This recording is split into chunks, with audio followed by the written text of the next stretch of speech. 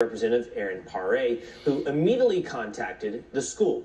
Representative Pare joins us now with more, along with concerned Wake County parent Steve Bergstrom. Steve, I'd love to start with you just as a parent in this district.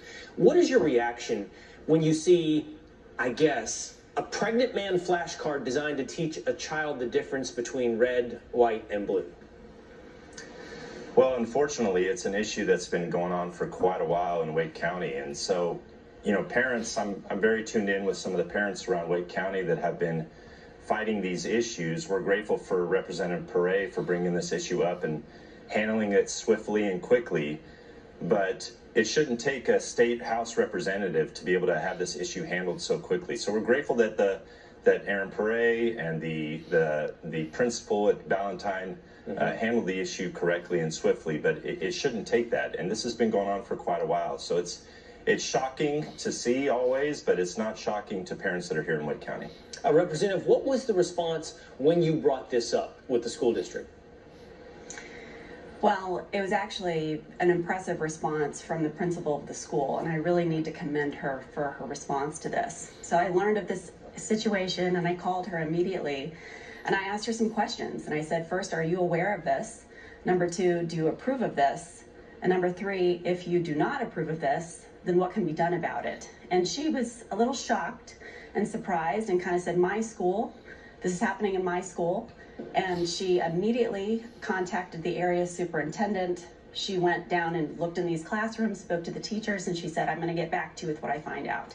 And about 90 minutes later, she got back to me and she just said, yes, I found these cards. And I took possession of the cards and engaged again her area superintendent and human resources. And I think this just really drives home the point. Look, a lot of loving families come in all different shapes and sizes, and thank goodness for that. I mean, kids need loving families right now more than anything else. But I think when you're looking at a card in front of a preschooler that has a mommy hugging a daddy with a baby in his belly, that's just not age-appropriate material to be showing preschoolers. And I'm glad that this principal in the district acted immediately. Representative, I want to focus in on, you asked three questions. You said, number three, what can be done about it?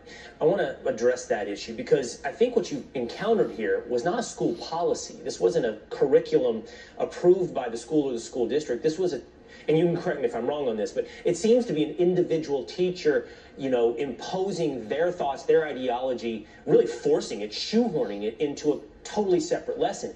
And that really is something that's going to be hard to control. There's teachers across this country who are doing that on their own volition. So what can we do about it? Well, I think that's right. In this case, this was not approved curriculum. This was a tool that one individual teacher brought into the classroom, and the principal didn't know about it, and it was not approved by the district. I think this underscores a greater point that it's so important for parents to be engaged in what goes on in their child's classroom, what's being taught and how things are being taught. And I think that parents are asking for more of that ability to follow this, and I think that that's appropriate and makes a whole lot of sense. Always comes back to the family, to the home, as the ultimate check on what our children, and by the way, our entire country, the direction of both, the future of both. Steve, I want to give last word to you. What is it you now hope to see in Wake County and across this country? Well, there's been some great parental rights bills that have been passed in other states. I know that North Carolina is doing the same here. What parents really want is transparency, and they want parental rights. So parental alienation has got to stop at the school board level. The school board is the one that sets the tone. And so if we can get some parental rights brought back into schools, I'm running for school board here in Wake County because of this issue, and giving schools back to parents is an issue that needs to happen. So I'm grateful for Erin Pare and other representatives that are pushing for parental rights in North Carolina. I think that's something that voters are going to go to the polls about this year. Yeah, empower parents, empower the family. They're our kids. All right, thank you for both of you for bringing this issue up and talking about it this morning on Fox and Friends. Thank you for having us. All right, coming up.